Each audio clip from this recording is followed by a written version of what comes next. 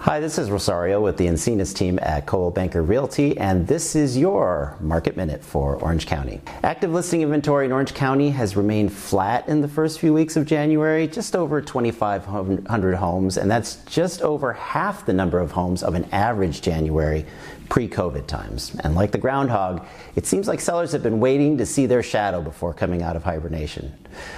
Buyers, on the other hand, have begun coming out early. Pending sales are up 4% from the prior month. That's still well below pre-COVID Januaries, but it's climbing at a pace that suggests mortgage rates are beginning to warm buyers' hearts. Flat supply and increasing demand has put the expected market time at 81 days. Not only is that technically a seller's market, but it is faster than pre-COVID Januaries.